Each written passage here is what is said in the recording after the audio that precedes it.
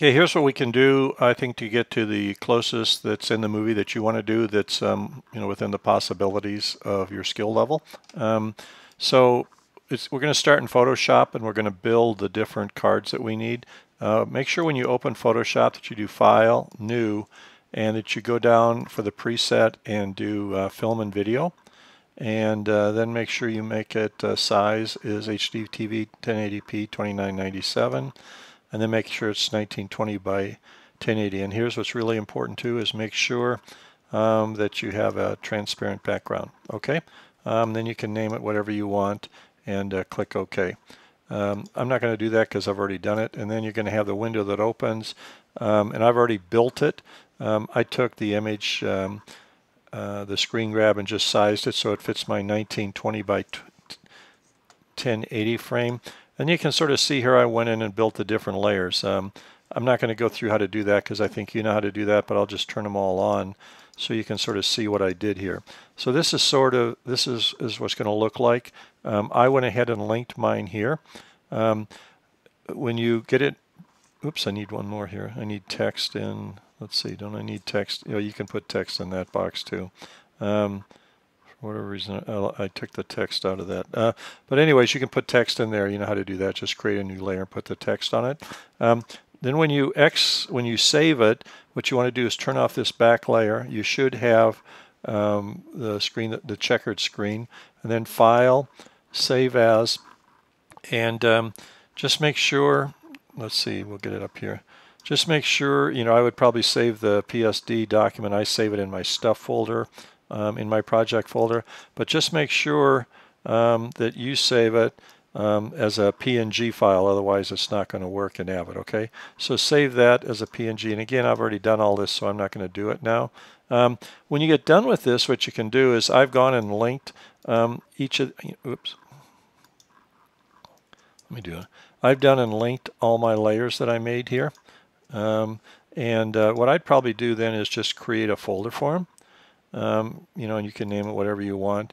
Just copy them and put them all in there. And then when you do the second graphic, you can just duplicate it and keep changing what you need to change on each one if you want to keep them the same size. I think you can figure all that out because you know Photoshop. After you get them in Photoshop, again, make sure it's important here that you put them in your project folder, in your images folder. I called, my screen grab, there it is right there. I just called it Fashion 1. You can call it whatever you want. This, I used this image here to sort of show you what I'm going to do in Avid. The same thing, it works the same way if you put it over video. And then make sure that when you go to your bin here and you go to Tools and Source Browser, make sure that when you import the images that you click over here and make sure you click on the Do Not Resize Smaller Images. You see that? There you go, right there. So that button's checked. Again, I've already done that, so I don't need to do it. So I've already put all of that in here. And I put the text box, and you can sort of see right now it just sort of comes up like that. And if you want to get a little animation to it, like was in the movie, what you could do, since it's a ping file, is just take this back to the beginning. So Control click, take the image, and if we go right here to our effect mode box, I can go in and down here in the lower right, click down here so that we've got the keyframe area open. And what I'm going to do is just go ahead and put in a keyframe here. So that's going to be actually, before I put that in, what I'm going to do is I don't want the text here to show. So I'm going to go over here, make sure you click on crop, and I'm going to take the left, I'm going to drag it all the way to the right, and notice up in the upper right hand corner of this screen that I can no longer see it. So, and then I'm going to put in a keyframe, so I just hit the apostrophe and put it there. I'm going to move this over I'm going to move it to just roughly right about there, and I'm going to put in another keyframe, and now I'm going to take this left and drag it back over here.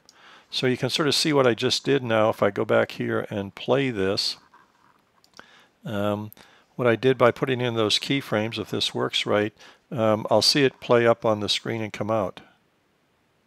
See how it comes out like that? So that's pretty, you know, if you like that, that's pretty cool. So just remember the speed at which this will reveal is based on the difference in the distance between the first keyframe and the second keyframe. If I wanted to extend the time that it takes to show, if I if I hold down the Option key, and click on the left, I can drag it over and it'll be slower. Notice I've got all these extra keyframes in here. One thing I can do is Control click up here where it says Mat Key, and I can say remove all the redundant keyframes, so it only takes out the crop keyframes that I'm doing. But notice by extending that now, that now when it plays, it reveals a little bit more slowly. Okay, so that's how you can put those in, and you can just sort of stack them on top of each other if you want to have multiple ones showing at the same time, and build it that way. The other thing you ask about is how to do picture-in-picture with the movie. Let's just say I'm going to use this for purposes here. I'm going to go in here and just extend this image just a little bit. Let's say that I wanted to put put Brian over here in the right hand corner. Chances are, I'm guessing, I don't think there was any audio with it when it was in the the YouTube movie that you showed me. So I'll show you how to do that. So again, I'll need to create, if I want the audio, I've already done this, create a new video and audio tracks. If you don't want to use the audio, that's cool. You don't need to. Just don't have the A3 and A4 tracks active here when you add it in. So let's just say I'm going to use Brian, and I'm going to put it on track 3 here. So I'm going to make track 3 active, make these inactive, and I'm not going to bring in the audio from this. So I'm just going to bring in the video. So I'll go up here and pick the point where I want Brian, or whatever you want to come in. Do I for N. And you can pick the whole thing up here for the length of what you want, or you can pick, or again, it's just 3-point editing. So let's just say I'm going to put, I'm just going to pick the points down here. I'm going to do I for N here, and let's just say I want it to play to O for out here when all that graphic is still up. So again, the only thing I want active is V3. So I'm going to go ahead and put the video in. Now notice when I put the video in, obviously it's going to play over this. What did I just do? Yeah, I'm going to go up to Tools. I'm going to go to the Effect Palette. My bad. I'm going to go to the Effect Palette, and I'm going to take, right here, I'm going to take Picture-in-Picture. So I'm going to do this and just drag it down. Oops, I can't do it while this is enlarged. I'm going to take Picture-in-Picture and drag it down into the clip that I want to use. And there it is. So now I can see it. Again, this is sort of the size that it comes in. If I need to crop it at all, I can just park over it. Go to crop, and here I can pull in the left side maybe. If I want more of, this size shot. And then I can just click, hold, and drag it and put it where I want in the frame. Pretty much like it was in the movie there.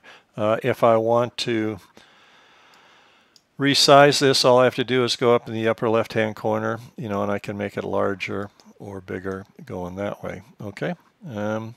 So the other thing I could do obviously is go over here to scaling. If I do here, make sure you got fixed aspect ratio, and you can sort of change the size there too. And then, you can change it by clicking position, or you can just click, hold, and drag and move it over there. So now you can sort of see that when it plays here,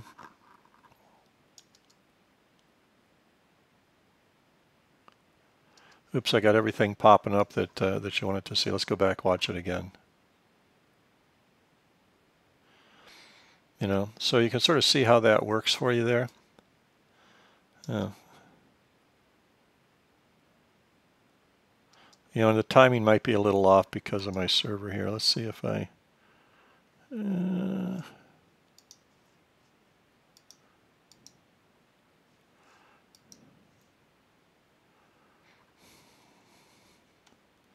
yeah, I delayed it a little. So here, if I pull this back over here, I'm going to pull this back. So maybe it'll come in a little bit sooner here.